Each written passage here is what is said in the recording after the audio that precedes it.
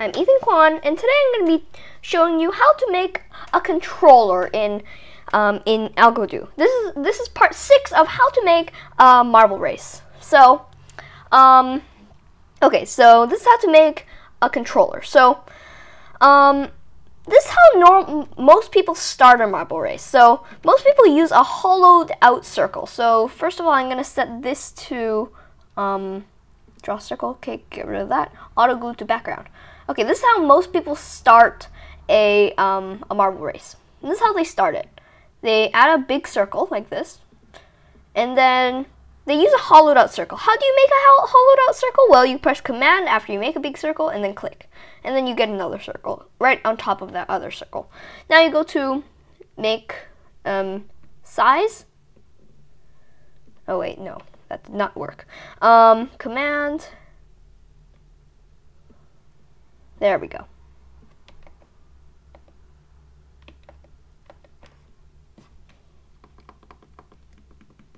There we go. Okay, so now what we do is we make it smaller.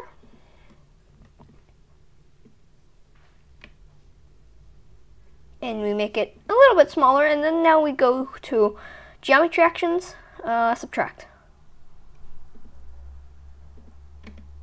And then we can delete it, and we get this.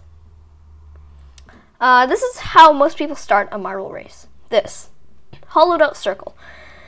And then you can put your marbles in here, right? And then maybe you can delete this or do something. Now, what most people do is they add a spinner inside.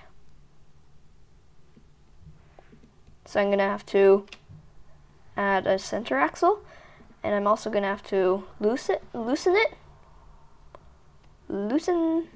There we go. And now we have a spinner that goes inside the circle, the hollowed out circle.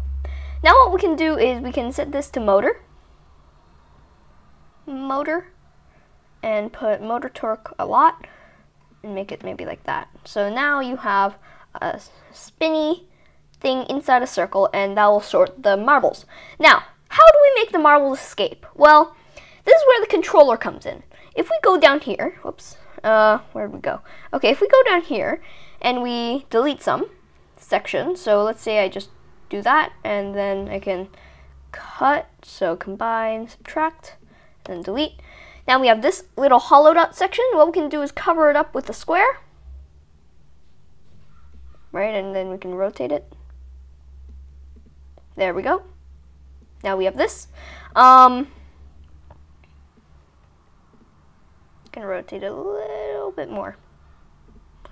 Okay, so now we have this, and maybe we can delete this, but it's kind of a pain to delete that. So what we do is right click it, and we go to controller, and then we get a destroy key here. So if we click destroy key, it says press a key. I use 1 for convenience, and now when you press 1, it disappears. So undo.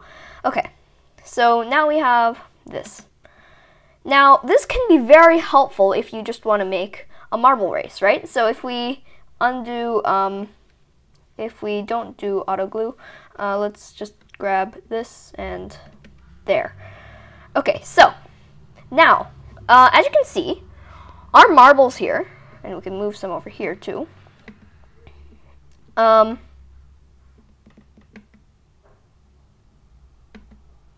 marbles here are going to be sorted like this, right? So there are 2 sections, obviously, and they'll be sorted.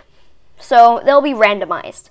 Now, when you want to start the marble race, you can just click 1, and it'll get destroyed, and you'll get your start of the marble race, and they'll get randomized, right? Now, if you really want, you can undo that, and then we can also add a destroy key to this, so it destroys at the same time as the ground, so it doesn't sort anymore. So if we do that, we can just go to controller and then press key 1. So so it will destroy when you press 1. So watch this. See? There we go. Okay, so now we have a very convenient sorter. So it'll sort the marbles, and then it will even organize the marbles, and it will also get destroyed when you press 1. Like that, which is awesome. Why do I keep saying awesome?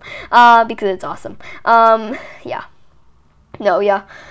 So, that's how to make a controller. Thanks for watching. This is part 6 of how to make a marble race. See you in part 7. Bye.